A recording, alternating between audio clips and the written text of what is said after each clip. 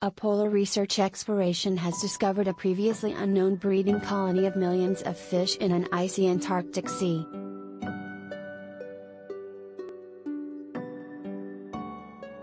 Believed to be the world's largest known fish breeding ground, the expanse of about 60 million Jonah's icefish nests stretches across 92 square miles of the Weddell Sea floor, according to the New York Times.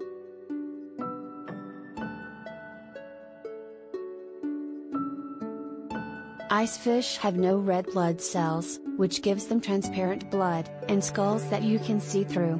Their clear blood also contains a special protein that stops it from freezing.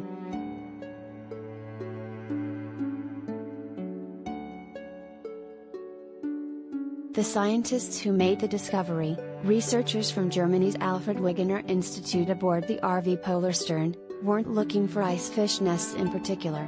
But when they came across the nest site, they knew they'd found something special.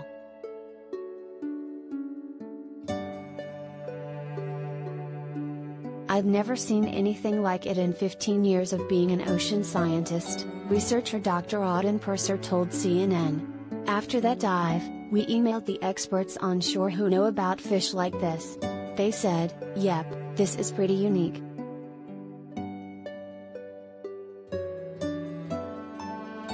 A typical nest had around 1,500 to 2,000 eggs, New Scientist reports. Purser told the publication that it's unclear how many of those eggs ultimately hatch and survive, and that in general, a lot about icefish is still unknown.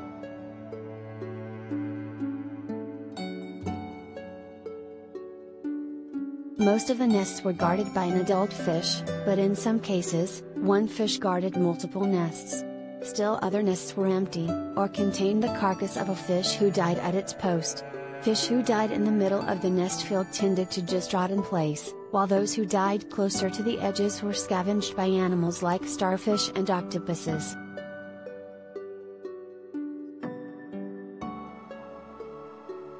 Another animal that enjoys dining on the icefish is the Weddell seal, a plump, carnivorous mammal that can dive up to 2,000 feet into the ocean.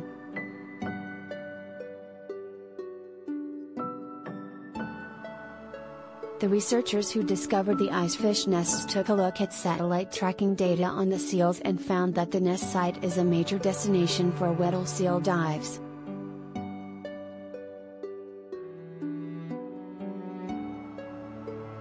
"They're having a nice dinner," Purser told the Times.